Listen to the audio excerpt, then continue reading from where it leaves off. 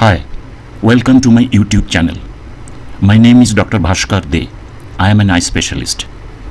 With a wide range of information regarding our eyes, this is my video series, Our Eyes. If you like my videos, please subscribe to my channel. Click on thumbs up button and press bell icon so as to receive messages for new uploads.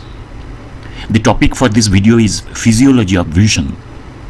With our eyes, we see everything all around us. It appears so easy for us to see a thing. But have you ever wondered, how do we see a thing? What are different processes that occur inside the eye and brain while seeing an object? Well, it's not so simple.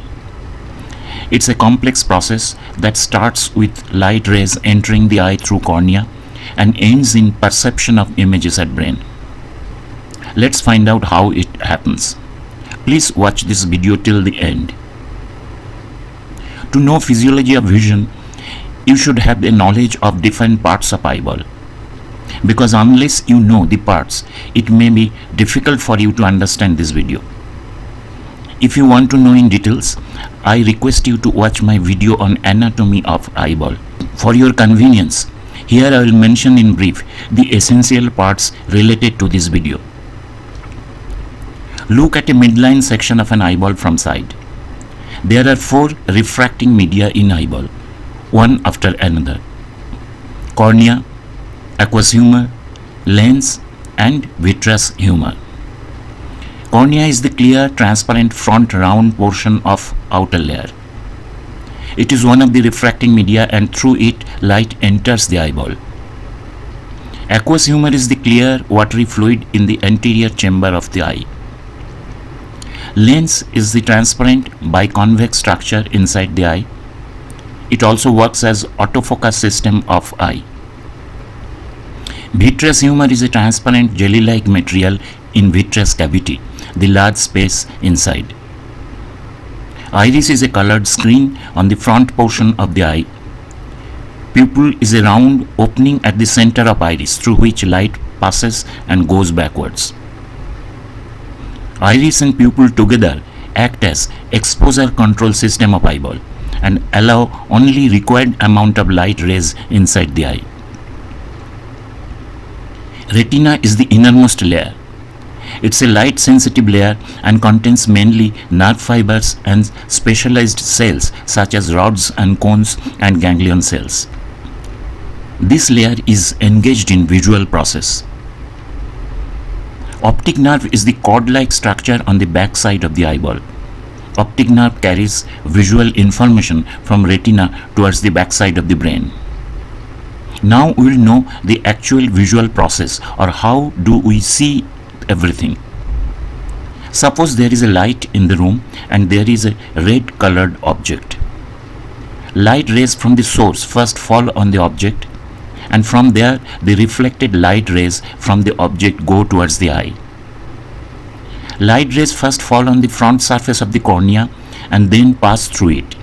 Here some refraction or bending of light rays takes place. Rays then pass through anterior chamber of eye and fall on the crystalline lens and then pass through it. Here again some refraction takes place. Behind the lens, the upper light rays go downwards and lower light rays go upwards. The right rays towards left and left rays towards right. The rays then pass through vitreous humor and fall on retina, the light sensitive layer. On retina, an image of the object is formed, but it is upside down or reversed. Now you must be wondering, why upside down? We do not see anything like that. Because the light rays go in opposite directions behind lens, the image is inverted. But we do not see anything like that is because the visual process has just started and we haven't seen anything as yet. The rods and cone cells, also called photoreceptors, are stimulated by these light rays. Then a photochemical reaction takes place. Later, some biochemical reaction. As a result of these reactions, the light energy is converted into electrical energy or signals. With signals, visual information goes towards brain via optic nerve. Signals first go to optic chiasma, a nerve crossing in the brain, and then through some other parts of visual pathways such as optic tract, lateral geniculate body, and optic radiations to visual cortex. Through various processes inside brain, image of an object is now perceived at visual cortex. Visual cortex is situated within occipital area of brain. Here the object is seen upright.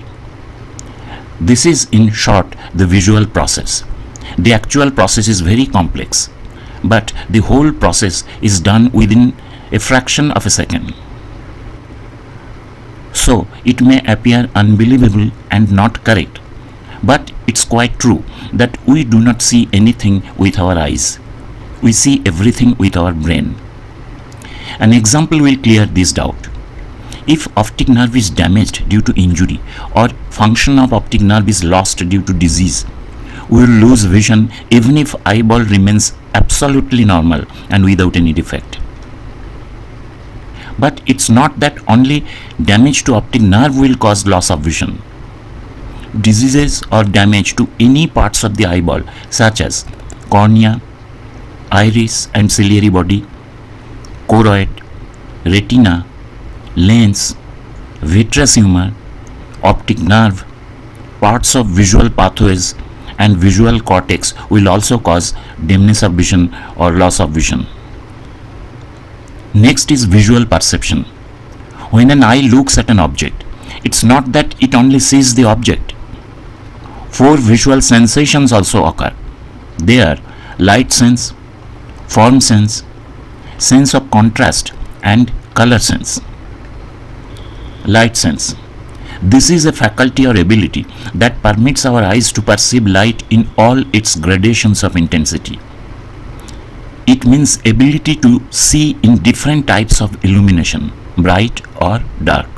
For example, the red colored object can be seen in different types of illumination from bright light to dark, unless it can hardly be seen in extreme darkness.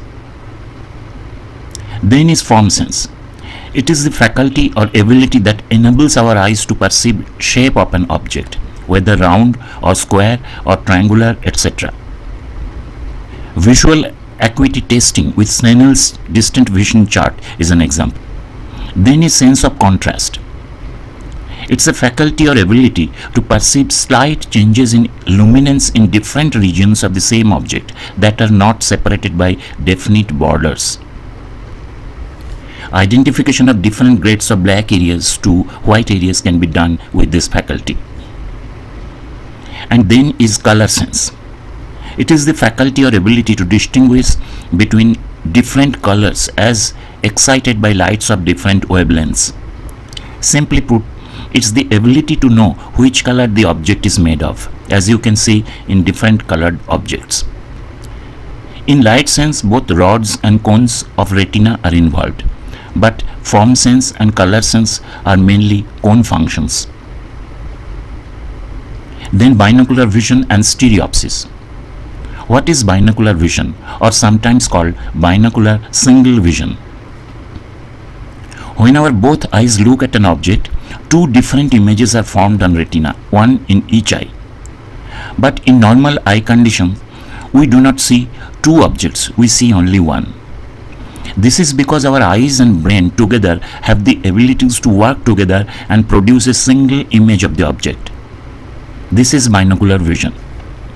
In other words, binocular vision is a coordinated use of both eyes and brain to produce a single impression of an object in space. Binocular vision has 3 grades. Number 1, simultaneous macular perception.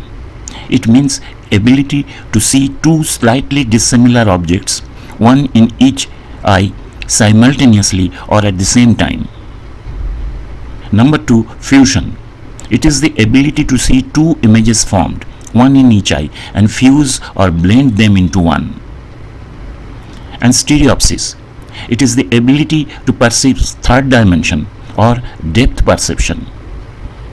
It is the ability by which one can judge the position of objects or parts into objects, such as which one is in front, which is behind, which is further behind, etc.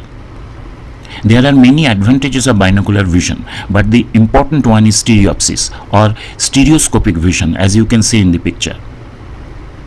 To summarize, physiological process responsible for eyesight consists of light rays from an object pass through different optical and refracting media of eyeball, formation of image on retina of each eye, photochemical and biochemical process to convert light energy into electrical energy or signals.